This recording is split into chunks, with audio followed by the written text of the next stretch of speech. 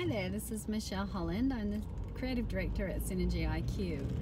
I had a question that came up in regards to fear in the workplace and anxiety. I've posted a few videos of late about how change can create fear and anxiety in people. And one of the questions that came through, which was from Dylan, who's a project manager in the utility space, he was wondering, how can you figure out what's going to trigger people and what's going to create that fear and anxiety in people? And it's a really good question, Dylan. Thank you very much for asking that one, because people are so unique that you can't just make assumptions based on what you think you know about them.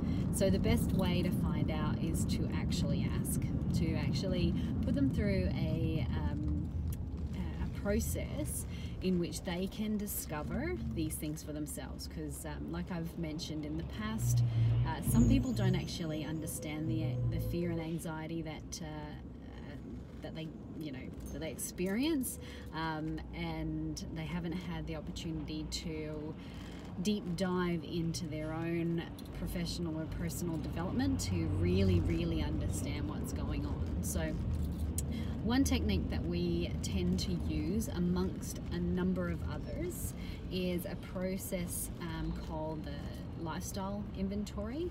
So we do what's called an LSI-1, and you may have heard of it before. It's by Human Synergistics, which are a very competent academic research organization that have produced a number of profiling and auditing tools that help individuals, teams and organizations to understand what's going on. So we utilize the LSI-1 to really understand what's going on inside of people's brains and how they think about things. Now, the really good thing about this model, it actually tackles the elements of safety versus security as well. So through doing this, we can actually have a really great conversation with people about what their potential triggers are, what their unhelpful behaviors are, and how you can go through a process of shifting those to enable change to actually occur. It's a really great tool. It's it's highly researched, which is what I like, because I'm a real evidence person. I need to have evidence. If it's going to work, then I need to know it is going to work. So we use that as part of our change programming quite regularly with people.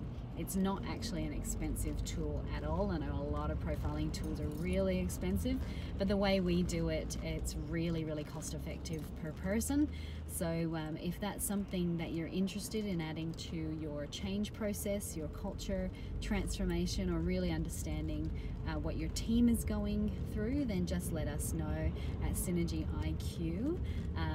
We'll have a chat with you about how you can actually utilize these really powerful tools in your process and get better outcomes for your change. So get in touch with us at info@synergyiq.com.au, or get onto our website synergyiq.com.au, and we'll be able to help you with that. My name is Michelle Holland. I am from SynergyIQ, your transformation partners.